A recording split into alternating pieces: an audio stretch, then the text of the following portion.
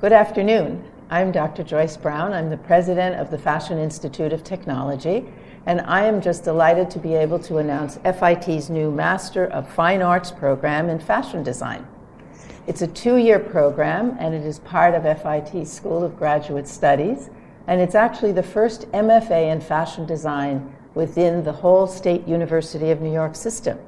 So with me today is Jonathan Kyle Farmer. He's a professor and chair of this innovative program.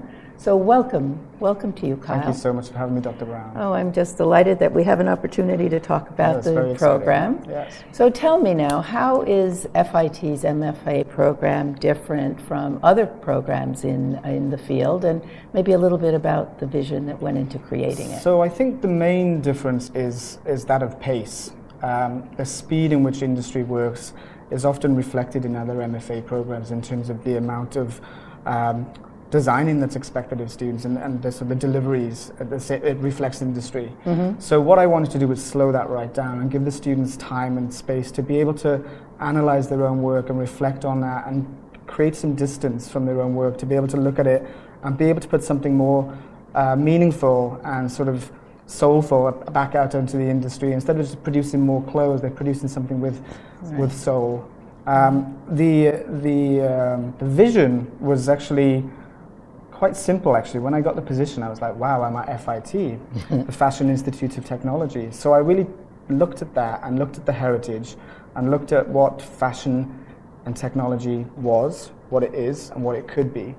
And really embodied that within the development of the curriculum, and really encouraging the students to think about what fashion and technology can do hand in hand as we move forward. Yeah. Well, it's interesting. I mean, there's so much happening today that really does need to propel us, I think, to another place almost. So how do the students go about executing the vision? So yeah, I mean, so the designing of the curriculum, it was based on 5 core words, which is idea, play, focus, edit, and conclude. And the idea is their application. So the idea is that the students have an idea, something that has happened to them in their life, in their careers, where they've thought about something they want to do with fashion to change it, something they want to do to move it forward. So they apply with a proposal, and that proposal is what they want to do for their thesis. So they move into their thesis space, which is thesis play, semester 1, where they're given the luxury of 15 weeks to play. Now that doesn't mean they just get to skip around and dance. It means that they define rules of their game. What is it that they're trying to do? And maybe play with things that they've never done before, technologies, have conversations with people that may not be within their fields, and hopefully stumble on those moments of eureka. And they go, wow, I wasn't expecting that. Yeah, and that's probably more likely today with the technology and all the new ways of experimenting. Yeah, I call them accidental innovations. Yeah. So, you know, they're stumbling upon these things that you weren't expecting. And that means then they can focus on those in semester 2, where they go into thesis focus. And that's the phase where we start introducing them to industry mentors. And that doesn't necessarily just mean fashion design mentors, but they may be paired with scientists, psychologists, people that are experts in coding. So how do those things then... It's a thought process, how you make it evolve. And how do those things influence clothing eventually? Because the output will still be a shirt, but it's how we get to that shirt that's interesting. Yeah. And then we go into the editing phase, where we edit the collection, pretty self-explanatory, and then we conclude the project, where the students will produce a 12-look collection or equivalent. And it's very dependent on the individual thesis for the student. So one student may produce a 12-look collection that's worthy of runway, but somebody else may decide that they want to develop this brand new idea that they've had about a sock. So it could be product driven as well as ready to wear. The most beautiful sock. Naturally, of course. A magical sock. I actually do hope I get that sock, Steve. I use it as an example all the time. Then of course the most important thing is how the work lives beyond the classroom. So we have 4 external ways in which the students sort of show the world their work. The first is a thesis defense, which again is unusual in fashion design programs, where they defend their thesis in front of an audience and an industry panel. They will do an exhibition and portfolio viewing, but that's a private viewing that's for investors, headhunters, and so on. We will be doing a runway show of some kind, because we are trying to change even that. Socks, yes. And that's what makes it exciting, correct? And of course, what we want to do then is archive that progression, the evolution of the individual in some kind of book.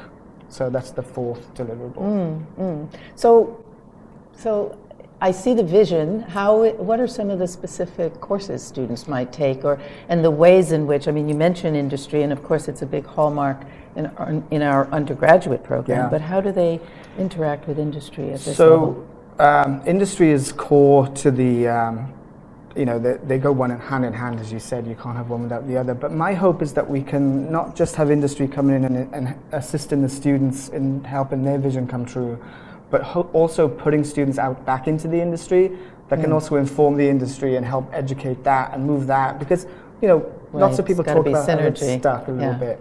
So in terms of other courses that are non-thesis, we have a course called The Fashion Activist, which is basically about providing students with facts about how things come to be. So instead of just being in the studio drawing a pretty dress and saying I want it red, instead the students have to know where that red comes from, how it's produced, what the impact on the environment is. So the ethics and sustainable thinking around choices. Interesting, another one is called Craftology, and that's a particular favorite of mine, which looks at craft and technology as the same, just through the lens of time, and when that changes and shifts based on a trajectory of your own self and work. So I get the students to think of themselves as future historians, and to think, an example, for example, is the Mary Quant miniskirt.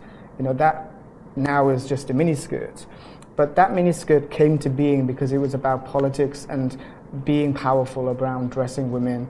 So getting the students to think about themselves as future historians, to look at themselves 100 years from now and think about what is their work doing now to influence the world later. And my particular favorite is Design Archaeology, which is a course that uses the FIT resources that we have, which is the museum, the archive, flat materials library, and the library, of course, where we have a resource that no other school has. So I designed the course with those things in mind. Interesting. It is so interesting to set it in a context. When you think about where we're going in the future, we really are, of course, informed by what preceded. So that's interesting. So where do you envision recruiting students from? What sort of backgrounds? What are we looking for here? We are looking for a very diverse pool. We're looking for people that may have come from a formal fashion design degree, may have spent time in industry as fashion designers, but we're also looking for people from other creative industries. So there may be somebody from an architectural background, or graphic design, or they may be menswear, children's wear, women's wear, print, textile driven. We're looking for innovators, we're looking for inventors. And what's exciting about this is that the students have a designated studio where they will be in a space for 2 years with their cohort of 18, where they will have conversations that they would never have thought they'd have with the children's wear designers working in color theory next to an architect. I mean, the conversation is going to be so rich. The environment will be part of the process. Absolutely. So I think the students, are, like any program, the students make the program. But the exciting thing is, because of the way in which we are recruiting, every year is going to be different to the one before it. Well, it sounds wonderful, and I think it'll be a great opportunity for the students that do come here. Thank you so much. So thank you so much for taking the time to be with us today. If you'd like more information about FIT's MFA program in fashion design, or if you're interested in applying, I encourage you to visit our website at fitnyc.edu. Thanks very much for being with us. Thank you. Thanks, Kyle. Thank you, Dr. Brown.